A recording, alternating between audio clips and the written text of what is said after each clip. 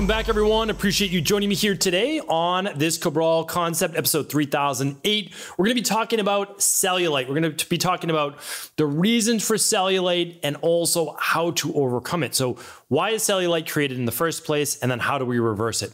This is really important. So I've done shows on cellulite before. It's been probably 2 years or so. I wanted to revisit it. I wanted to share with you what we've seen work in our practice month over month, year over year, and also just explain maybe cellulite from a better standpoint or easier to understand definition. So remember, each one of us is born with a certain amount of adipose cells or fat cells in our body. And typically the cells that we're talking about with cellulite is between the skin and the muscle. So subcutaneous fat, not the visceral fat that sometimes get interwound with our organs or even our muscle and typically around the abdomen. So what I want to share with you then is the subcutaneous fat. It's kind of the fat that you can pinch between the muscle and the skin. And a lot of people say, well, maybe when you're a baby, you can see a little cellulite, but then you kind of grow out of it. And as a child, you don't have cellulite. And then maybe somewhere around the teenage years or later years in life, 40s, 50s, and beyond, you start to see cellulite when you never did before. Why is that? I want to explain that here today. So essentially, think about cells as little balls, like gel balls. Just think of them like that. And the reason I want to give this analogy, it'll make sense in just a moment. There is some research that shows you might be able to add more fat cells. But in general, let's just say we have fat cells. And what we do is we don't add more. What we do is we increase the size of those cells. So think about a water balloon or that gel ball. The water balloon starts out in life as just a small amount of water in that balloon. And then as we put on weight, the balloon can expand in size. Now, think about you have an entire pool full of water balloons. Small amount at first, and then all of a sudden, the balloons continue to grow. They swell. Now they swell above the surface of the top of the pool, right? They've all increased their volume. And when you look at the top of the pool, it's not uniform, right? The top of the pool filled with water balloons would look all dimply. It would look bumpy. And it's the same exact thing with what happens with cellulite. Our fat cell volume, so the volume is the fluid inside the fat cell, begins to expand. And then it presses up against the skin. And it does so in a very specific way, which I want to share with you in just a moment. And as it presses up against the skin, we see the dimpling. And that's why sometimes you don't see the cellulite initially, but you do when you sit down. Why? Well, think about how the skin is being pressed. The muscles are pressing the fat cells against the skin, and now you can see a little bit of that dimpling or the bumps. Another way to look at it is like this. You've got those gel balls that I spoke about earlier, and they're inside that netting. I don't know if you've ever seen those kids' toys, kind of the squishy balls or the stress balls, and you squish it on one side, and it presses the little gel balls against a netting. And as they push against the netting, all of them look normal when it wasn't squished. You squish them, it pushes through the netting, and you start to see the dimpling all along one side. Same exact thing happens when you sit down again, because cellulite is typically on the thighs, so inner thighs, hips, the butt, the outside of the thighs, and sometimes on the abdomen. Now, you can get it really anywhere, but those are the most prominent areas. So just going back to that net philosophy or that squish ball philosophy with the mesh, is that your body has its own connective tissue or connective cords or specific fascia. And when the fat cells get pressed against these connective cords and around them, it creates the dimpling on a then more permanent basis. So sometimes at first it's just seated or pressed up against something, and then eventually it looks more permanent, meaning it's always there. And that's when those fat cells, which are filled, they're with more volume, get permanently pressed. Again, we can reverse this, but I'm saying right now, permanently pressed against the skin, showing the dimpling. All right. So now that you know what cellulite is, we can say, okay, well, what causes it? Let's give you the normal ones, the regular ones. Okay. Regular ones would be a poor diet. Like that's it. And I'll talk about inflammation in a moment, but you're eating a lot more processed food and you're gaining weight. Okay, so you're increasing your fat cells. You're increasing the size of those fat cells. The second one would be losing muscle, not exercising. Because now you're losing proper shape to the actual limb itself. Let's talk about like the quadricep and the hamstring in the back of the leg, right? Or the glutes, largest muscle in the body, right? And you're losing that shape. So now the connective tissue is not exactly where it should be. Fat cells continue to grow because you're lowering metabolism as well.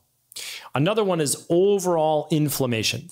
A lot of it's from processed food. We talked about a little bit about that yesterday. Higher omega-6s, lower omega-3s. We see that all the time in our practice. We need to lower those omega-6s because inflammation, I have an old school podcast that you should check out called Toxic Fat or Toxic Water Weight. Well, I might have both of those shows. So let's try to link those up today at 3008, stephencabral.com/3008.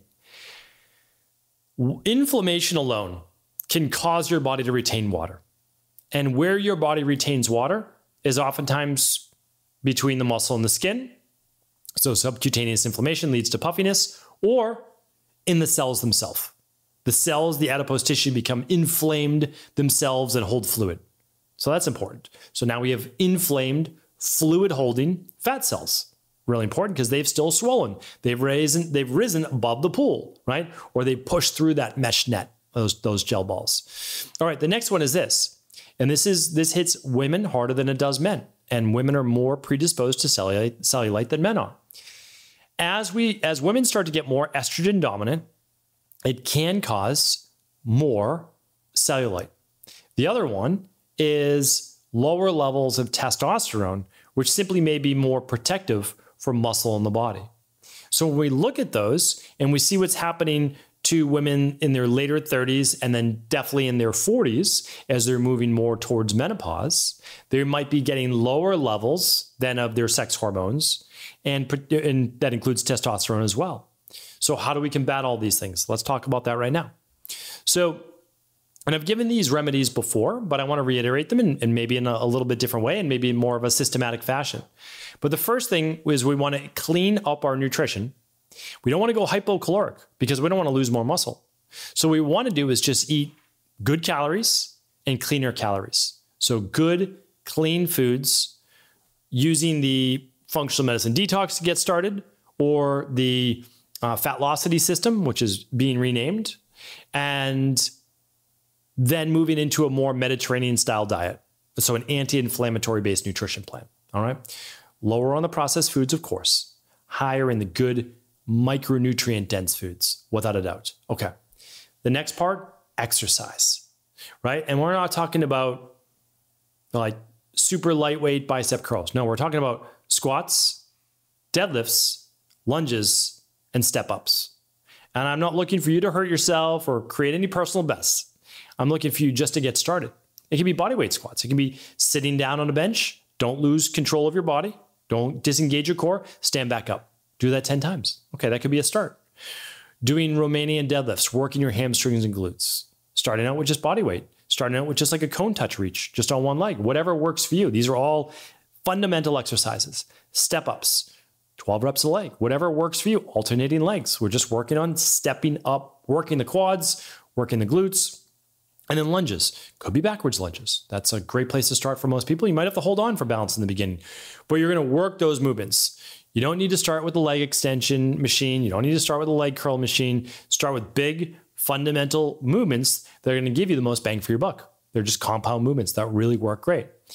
Yes, you can still train upper body. I'm not saying that you can't, but let's work on the movements that are going to give you the most benefit in the lower body. And let's face it, the majority of the muscle in your body is in your lower body, and especially for women. So it's really important to look at that. And you don't need to do all 4 of those exercises in the same workout. You could work legs twice a week. That's in addition to cardio, but it could be twice a week.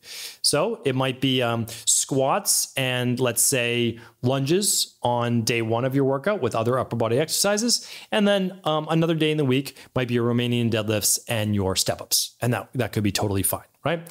So, okay, so we work on our strength training as well. Then we're improving our overall hydration. This one's crucial. So we want to be able to say water in, water out. but we need to flush the body. We need to get that water in so the body can also expel water. And along with that, waste. So when we urinate, our kidneys have filtered the blood and they're expelling waste. That includes bowel movements as well, but it's really important that we hydrate. So for most people, half your body weight in ounces of water per day. And most people, that works out to be about 8 to 10 glasses of water per day. All right, a couple of individual ones that we've seen work really well. I'm not going to give you a lot of nutritional supplements, but a couple that we have seen work well is the daily fruit and vegetable blend. So it's super hydrating your body. So you're getting in more fluid. It's 22 organic fruits, vegetables, superfoods, lots of micronutrients, great for the body. The second one is daily omega-3 support. Daily omega-3 support helps support the free radical inflammation, oxidative stress of omega-6s. If you have no idea what that is, that's okay. Tune into yesterday's show, episode 3007. It will walk you through what all of that is and why it leads to faster aging and, yes, cellulite. So definitely check that out. A good daily probiotic support as well. Really good for the gut health because cellulite has been linked to inflammatory-based issues with the gut, but it's not the only thing I recommend. I mean, again, if you can run the big 5 labs to figure out if there really are gut health issues and mineral, vitamin imbalances, etc., big 5 labs, I can't recommend that enough. By the way, all of these things are at stephencabral.com/shop. It just takes you over to my virtual functional medicine practice where we work all over the world, and that's EcoLife. So it's just an easier URL, but it's just over to EcoLife. That's basically it. Okay, so I just wanted to give you just a couple nutritional supplements. If I had to say one more that we've seen work well is Inflammasoothe. Inflammasoothe is ginger, boswellia, turmeric, sweet purple potato extract, so much more. That's a great one. So people use that as well. All right, let's move on to a couple more. Dry brushing. I've talked about this before. Been talking about this since like maybe 2010 for cellulite. Dry brushing really can do a great job at moving the lymphatic fluid. Because when the lymphatic fluid, which by the way is only 1 millimeter to 3 millimeters under the skin, when that's congested, when it's stagnant, you're going to look puffier. And the waste being given off by your cells is not going to be able to be moved as well. So dry brushing, super simple. Bonus points, by the way, if you can do that in a sauna. So right when you get in the sauna, before you start sweating, very, very simple. I have a whole podcast on how to dry brush. If you've read my book, The Rain Barrel Effect, I have a chart on how to dry brush. It's very simple. You basically just brush towards the heart, starting with the extremities or the parts closest to the heart, opening up those pathways and then going all the way up. So I won't go through all of that today, but dry brushing and sauna are both phenomenal. Dry brushing moves the lymphatic system, improves circulation, which you need for a cellulite, which not to be confused with cellulitis. And sauna helps excrete toxins. We know that. That's scientifically proven now and also great for circulation. Okay. Next and last are certain heating-based oils like they use in Ayurveda that can be used for self-massage. Those can be highly beneficial for certain individuals. Now, we don't use them a lot, but what you would actually look for is called a kapha-based oil, K-A-P-H-A. It's heat and it's anti-damp or fluid. So they're often going to contain a sesame oil base, not a coconut oil base, which would be cooling for more of the pitta, but usually more of a sesame-based oil base, and it will contain certain heating herbs, mustard seed, cayenne, others like that, that will bring heat to the ear, thermogenesis, the same herbs basically that we use in the fat velocity system internally, you can also apply externally. And if you can use it instead of dry brushing if you wanted to. They both do the same thing. They move, you want to move the lymphatic system, right? Really important. But with the massage oil, if you wanted to do that, just self-massage like a dry brush. Move the lymphatic system, get to absorb some of that oil and herbs, and just, again, help move the fluid all around the cellulite. And it's not the only thing that you should do. I know that there's lasers and there's acoustic-based wave machines. All of those things can be helpful. They really can. But I'm not going to recommend hundreds of dollars of treatments to potentially thousands of dollars of treatments when first, improve our nutrition, do a functional medicine detox, improve the main reasons for fat burning through something like a fat velocity or the new product, which is going to be called MetaVolve. I haven't talked about that yet, but that's what it'll be called. Regular exercise and strength training, doing your dry brushing or self-massage, all of those come first. Your hydration, your nutritional supplements, they all cost less money than the fancy laser-based equipment, but those can be used as well. But start with your foundation, build yourself up, then maybe you can work to the more experimental-based ones. So hopefully this was helpful. We've gotten so many more questions on the weekend host calls that I figured I'd do another show on this. As always, again, if the information's helpful, please do feel free to share this with anyone you believe it could serve. Take care, everybody. I thank you, appreciate you. I'll talk with you tomorrow. Thanks so much for tuning into today's show. Before you go, don't forget to hit that subscribe button. I want to make sure that you're getting our daily content, not missing out on anything. Functional medicine, wellness, weight gain, weight loss, anti-aging, living longer, stronger, and all of the most cutting-edge research. And if there's any topics you want to hear, feel free to leave them in the comments below. Take care.